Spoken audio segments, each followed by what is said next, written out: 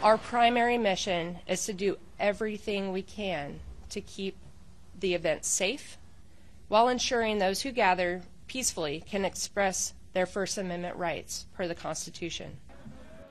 Based upon publicly available social media information, it became obvious that some of those who intend to join this event may plan to engage in acts of violence or commit crimes, and some may intend to bring weapons.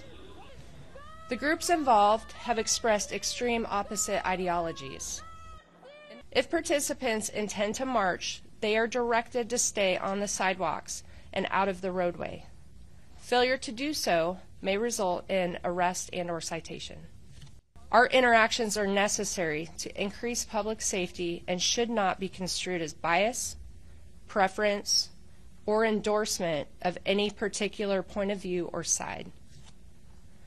Law enforcement personnel's role is to protect and serve the public, and this is done neutrally and in accordance with the Constitution, federal, state, and local laws.